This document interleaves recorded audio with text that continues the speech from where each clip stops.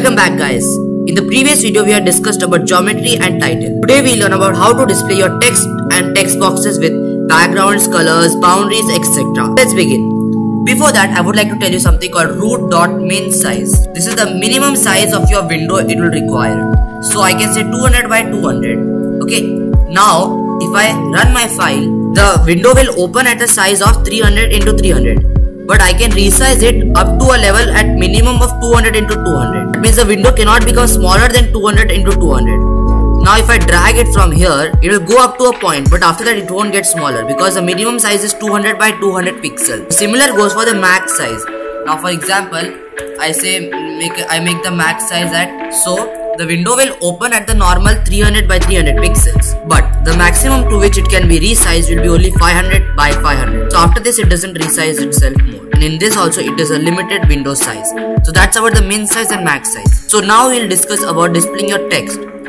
So to display your text you have to use a concept called labels. Label is something you stick on something, right? So in GUI you stick the text boxes, you stick the display onto the window. That's how the function goes. To create a label, what you have to do is you have to make a variable. Label1 equals to, you have to type label, that is the class. Then here you have to type the label is in the root, because our window is in the root equals to tk class. So label is inside the root. Then I can say text equals, this is a label.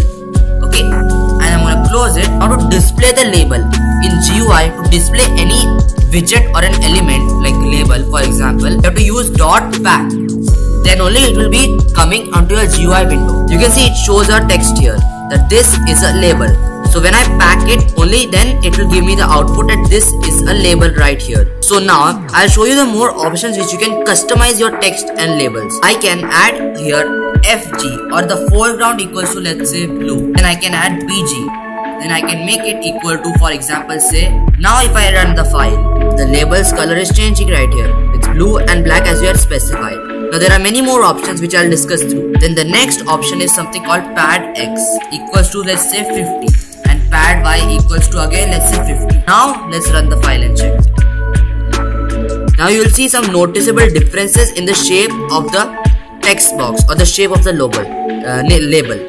This is the padding. You have given the pad X at 50 pixels from the top, and you have given the pad Y also 50 pixels from the top. So this is the space of 50 from right here. That is called padding. Now we'll learn about the boundaries or the edges. So for that there is a parameter called relief. In GUI the boundaries are known by relief. So I can say relief equals to, there are few different types of reliefs which you can search yourself as a project. So one of them is solid. So now I'm just gonna run the file again. So the solid is the boundary that comes outer side of the label, and it is not much easily visible. For that, to make it visible, we have to add something called border width. Border width equals to, let's say, 25.